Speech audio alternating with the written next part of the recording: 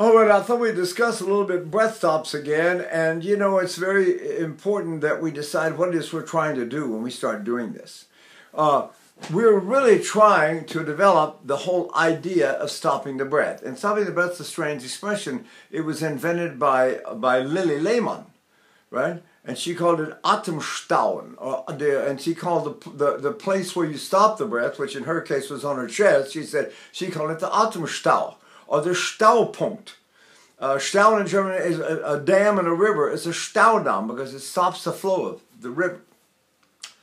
A traffic jam is a Verstauung, a Verkehrsverstauung, a traffic stopping up. And so she used that word, Stauen, to describe what she did with her breath when she sang. And then she named it breath stop, right? So we want to figure out what in the world are these singers who use this technique. One of the oldest exercises in the history of singing was to hold a candle flame in front of your mouth and don't let it move. Well, people go crazy. The doctors go crazy when you do that because they think, no, the air has to move through the vocal cords or they can't vibrate. Well, then fine, it must have to do with what a tiny amount of air actually we let or send through our vocal cord. The edges of our vocal cords have to vibrate. So to send a lot of air like that simply brings up the chest register and the voice doesn't carry another sound. I sang as a bass at the university. And I had this great young bass voice. Someone was complimenting me all the time. Oh, what a beautiful, important, very important bass voice. That nobody could hear me. Every time one instrument played, I was covered, and you couldn't. Where is he? Did he leave? Right. But so the idea is there's a certain kind of resonance that carries like a rocket and sounds like a bomb in the back of the theater, and there's another kind, although it sounds big in a room, doesn't go anywhere. So we want to find out what this breath stop business is really all about, and how we decide how to use it and where to place it. Now, we've heard the word place the voice before, place the resonance before. So today we're going to do it. We're going to start with the breath stop. Here we go. We're going to go pa, ba. How do I say that ba without moving the breath, without moving the paper? Same thing as if you have a candle flame, it's the same thing as a candle flame. So I go pa, ba, pa, ba. So Pavarotti held that handkerchief in front of him like that in all his concerts, and they asked him why, and he said, well, if it moves, I know I'm not singing well. So we go pa, I'm singing breathy, I'm losing my air. So I have to go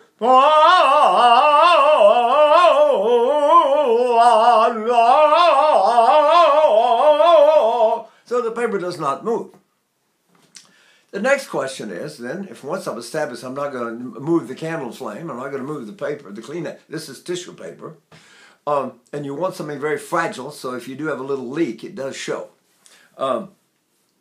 So now I'm going to say, where do I stop the breath? Well, this one, ba, if I go pa, ba, I'm stopping it right on my lips. Pa, ba. Well, they used at one point in the great Neapolitan school, Fernando de Lucia was the king of that school, and everybody said he was, the greatest of the bel canto tenors. And he sort of, I don't know if he invented it, but he certainly developed it. And even Caruso used that for part of his career, especially the lyric part of his career, early. But the idea is this pa, which is leaking air, when I stop it, ba, I stop it on the lips. So they would say in Italian, il tono fiorisce sulle labbra. The voice flowers on the lips. So I would go, la,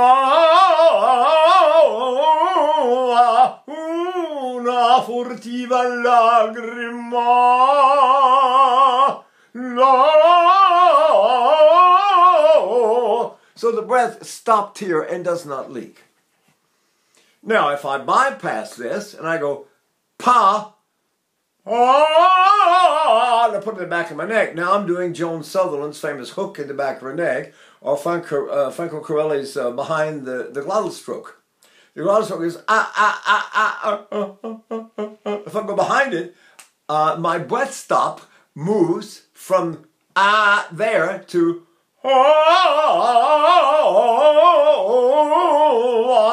right.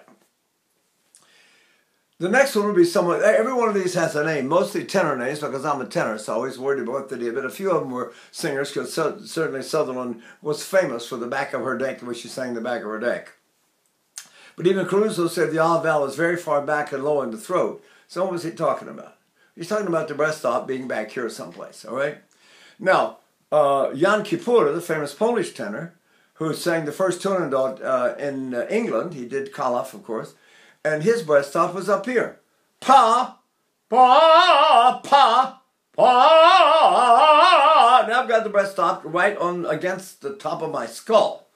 Pa, la, la, la, la. So remember the lips. La. Remember the back of the neck. La. And remember this. La. All right, now let's talk about Alfredo Kraus for a minute. Alfredo Kraus had two breath stops. One of them was on the tip of his nose. So I go, pa, pa, la,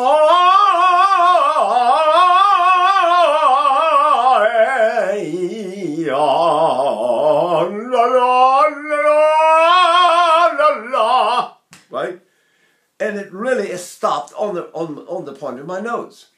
Now, I don't have a very big nose. A lot of you don't. Some of you have long, beautiful, wonderful, pointy noses, so you can use it. Alfredo had a big, Kraus had a big, long, pointy nose, and it worked like, and he went to that Tamaño school and wherever it was in Spain, and that technique was passed down over the generations from Tamaño himself. So we don't know who did what and why, but we do know that Alfredo, I know it personally, he was a friend of mine, and I know personally that he used this one all the time. So I go, pa, pa, pa, pa. And an offshoot of that one is to put the tip of your nose against a mirror and try to sing without making any fog. I never could do it. I always got a fog patch that big, and finally I got it small one. I said, oh my gosh, I'm getting it. And then I looked down below, and sure enough, there was a big fog patch down below because the air was coming out of my nose and pointing downward.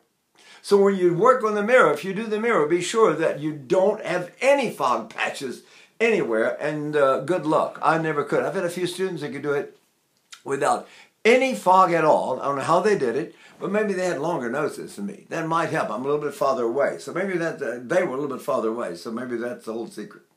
Anyway, you can see there are several of these breath stops up here. And I began to realize, so I'd get confused when I was a student, and I would ask all these great singers, where do you sing? And they would, a lot of them would talk about breath control, don't sing breathy. There were a lot of talk about breathing and breathing and breathing. Every great singer I ever talked to talk about breathing one way or another, and a lot of them use different ideas. And I was confused as a student. I thought, well, which one is right? Am I supposed to do that one or this one or that one? And the truth is, it's the principle of not leaking air that matters. A lot of them, like I just mentioned, 1, 2, 3, 4 singers, and don't forget that John McCormick and Georges Thiel, the famous French tenor, Thill, for those of you who are not familiar with his name, look him up. He's a fabulous tenor. And he and the famous John McCormick, the great Irish tenor, both sang the way De Lucia taught them, and De Lucia, of course, was the king of the toned flowers on the lips. So both McCormick and Thiel made fabulous careers singing right here, right? And Alfred Pickavere also sang right here. So you get to know sort of through rumor, through talk, through witnesses, through friends, through writing over a lifetime. I'll be 84 about a month from now, March 15th. Actually, today's, I think, the 20th or something, 21st. It's 21st. Today's 21st of February, 2022. So I'm getting up there, and it's been a long time ago when I was talking to these great singers. It was, what, 65 years ago. So this is the kind of stuff they talked about. And these breath stops, once you get the idea, the breath is on its way out, and you stop it. Or it's on its way in, and you stop it. For instance, speaking of Franco Corelli and Jerome Hines, they use this one, what's called the Muller maneuver, and they went, and they did the hiccup to stop. Where's the hiccup? Well, if I stop my breath there, I'm actually singing sort of in the back of my neck, and I'm going, how are you today? See? So I can sing in the back of my neck. I can sing anywhere if the darn breath doesn't leak. And if it leaks, you're fouled up. Then you have to and do all kinds of strange things in your throat. This way, I don't do anything in my throat. I say, hi, hi, how are you?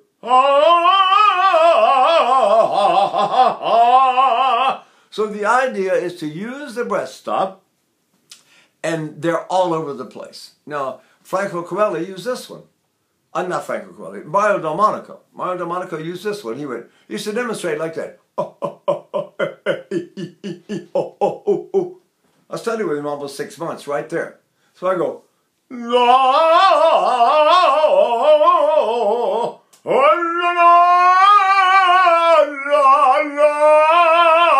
la, la. Is one better than the other? La, la, la, la, la, la, la. That famous elder tenor Max Lorenz, who sang all the big Wagner, huge Wagner parts like Tannhäuser and Tristan and Siegfried in Germany during the Second World War, had a breath stop right here. La, la, la, la, la, la, la.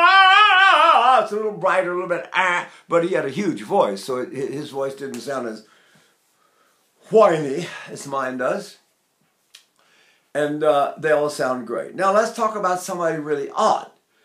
I mentioned, well, first of all, let's do Alfredo Kraus. I mentioned he had 2 breath stops, the tip of his nose. The other one was, he said he put the tip of his finger, line it up like that, between his voice and the 3rd balcony. And then he stopped his breath right on the tip of his finger. So he'd go like that. Can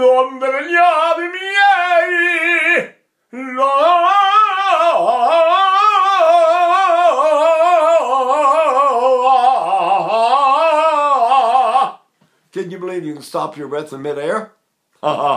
He did it. He's the one that convinced me that it can be done. Then we get into what we call a remote breath stops. I mean, I've got, let's say, you got to find something around you in your environment. Let's say I have a doorknob over there on the other side of the room. I stopped my breath on that doorknob. The audience loves that. If you sort of pander to them in different parts of the theater, and let's say you look up the 3rd balcony, there's somebody up there you know. So you sing, I can project my breath stop up in the balcony and go, la, la, la, la, la, la. See what I mean? Once we get the concept of what the breath stop really means, and even stop is a misnomer because it doesn't stop completely. There's this minute stream that won't even move a piece of tissue. It's like I'm doing nothing. It's like nothing's coming out except sound. Now, if I move on down, I get into a different, really a different group of singers. There's, by the way, while we're on this one, on the tip of the finger in midair, one of the most famous tenors, probably in history, was Aureliano Pertile, who was a big dramatic tenor who sang La Scala during the Second World War. And his breath stop, believe it or not, was right in the center of his mouth. Right between his teeth, right in the middle, between the corners of his mouth, right in the middle, and all the way to the front, right there. You might call that a member of the family of breath stops that occur in the mouth-nose region. See? Nasal is bad because nasal doesn't carry. If the nose is open, I'm going, and if I stop my breath there, nobody's going to hear me. So whatever these do, they do require, as Caruso said in his book, never sing into the nasal cavity. So we really got to avoid the nasal cavity being open. We've got to close it. Some singers just sing bob, bob, dob, and keep their voice like Leonard Warren sang what's what he called the pre-sneeze. Lord! Of course, it sounded like a bomb in the Metropolitan Opera. He had a huge, gorgeous, incredible, big baritone voice. And you know, I was always picking everybody's brain, so I heard a lot of this. The only one who wouldn't talk to me was Cesare Siepi and Cornel McNeil. And I asked McNeil, he said, why don't you talk to young singers? He said, because he might tell you something wrong and it might hurt you. We can't take the responsibility. But most of the singers will talk forever about singing, right? Anyway, if we go on with this, you know, we've already done all these. Now let's get down to something a little more traditional, which was the sternum lean. Tetracini used the sternum lean. Even Lily Lehman used across her chest, and she stopped the breath across her chest, she said. Right? And Pertile, as part of what he did with this la, he said he also kept his breath pressed against his pectoral muscle. So I go la la la la la la la. Get the idea? Whatever you do, the breath must not leak. It must stop. Always must stop. And everything I do, it won't move the paper. La la la la la la. See? By the way, I've warmed up a note today, and it's a good way to warm up. It sort of lets my everything, I don't know, it sort of gets everything going, and the blood starts flowing, and first thing you know, might even be able to sing a high note one day, maybe a week or a month from now. I'll find out. Right? Anyway, the idea is you keep on moving down. Jussi Björling did right there. And some of the singers actually use, something we'll talk about another tape, but they use an accent method that they go, hello, so they actually press the breath against the sternum. And if they do that, Melchior did that, Laus Melchior did that, and he'd sing, Ein Schwert vergießt mir der Vater, ich fände es ein höchster Not. And that's more an appoggio technique. It's a leaning of the breath against a specific place to get it to, again, stop. If I do that, it doesn't leak. Ein Schwert vergießt mir der Vater. All of these do not leak air. This is the number one rule. Your breath that is stopped and not leaking is the best friend of the singer. And leaky breath is the worst friend of the singer. And you go up and hit one note wrong and let the air slip and come out and damage your nerve. That's what happened to Franco Covelli. He suddenly, damaged the nerve. Couldn't sing. Lost his upper voice. You cannot let air ever suddenly, especially under pressure. Imagine these big dramatic voices. And all the pressure they're using to sing a high note, and then the breath slips, and it comes loose, it goes, poof, and hits you in the throat. So it's very dangerous. The breath stop method is still probably the safest concept the singers have ever had. Anyway, if I sing here, I go, la, la, la, la, la, la, la, and all I'm doing is this. Pa, ba, and I stopped right there. Pa, my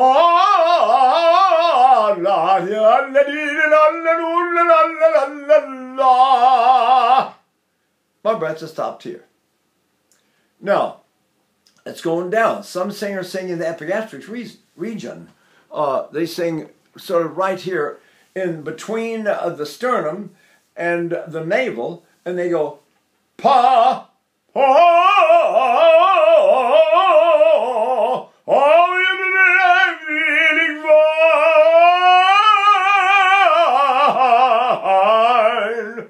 well, do I want to sing that big all the time? I don't know.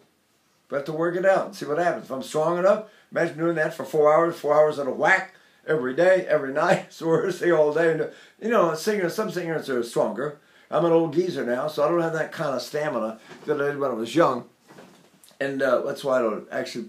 well, maybe I'll give a concert one day. I'll celebrate my 100th birthday by giving a big concert. Okay, we'll see. If I'm here, I'm going to do it whether I fall down or not. Maybe that'll kill me, finish me off, right? And then, okay, so let's go below the epigastric region. Now, Pavarotti always talked about how he leaned his breath on his navel. Okay, here we go. Pa, pa, that's right at my navel. La, la, la, la, la, la, la, la, la, la. That means my breath stopped. My controlling factor of how I press the breath and hold it somewhere, is way down there on my navel. And remember that every action is an opposite reaction. So if you think of like a seesaw, your breath is going like this all the time. So if I'm leaning here, it's about an angle, it's coming out of my lower back, it's about like that. But if I bring it down and put it on my sternum, all of a sudden it's getting like that. See, if I get it on my navel, I'm like that. You can decide for yourself whether Pavarotti's voice was as beautiful as U.C. Bierling's or Geely's or Caruso's. He was a great singer, but was his voice as rich in color because his angle of lean that way, which means this wasn't so deep. And then we have Mario Delmonico, whose angle was about, because he sang right here, and his angle of his breath was about like that. So we had a tremendous, unbelievable, powerful sound, but maybe also not as so beautiful, you know? And then Corelli used the back of the neck. So he was leaning this way, see? So he's going like that. So the breath column leans out a little bit in the front. Very, very much epigastrium region. La,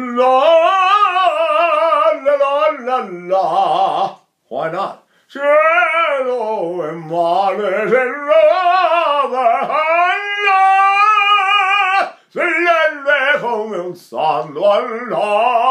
in other words, you can move all over the body and all over the place. You can even stop your breath in the third balcony once you learn to use the breath stop as a concept. I haven't found a better term. That was Louis Lehman's term, and I haven't found a better way to describe it. It's exactly what I do. I stop my breath someplace, and when I do, I maintain a kind of a pressure there from my lower back, if it's in front, from my front if it's in my lower back. Now this brings up another singer, Christa Ludwig.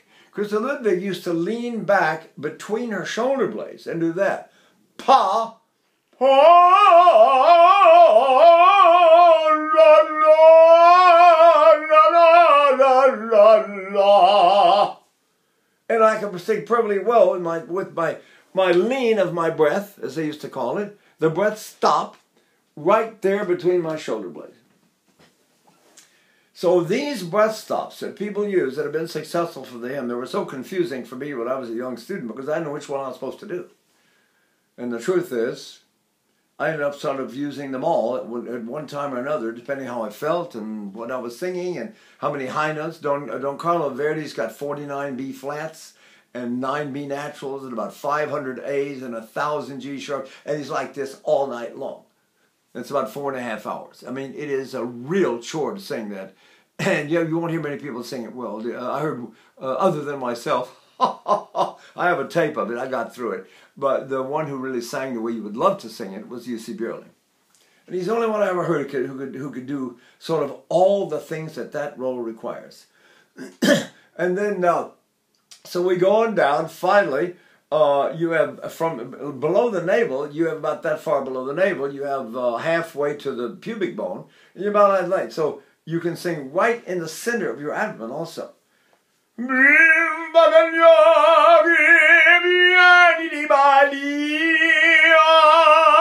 So if I do this, see, pa, ba, I stopped it right there.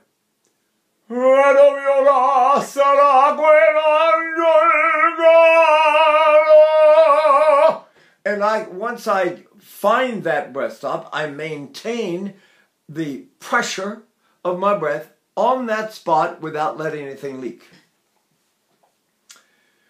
One way well, it's hard to not describe some other things that happen. We'll go through these. Once you have these, then everything else gets a little bit easier.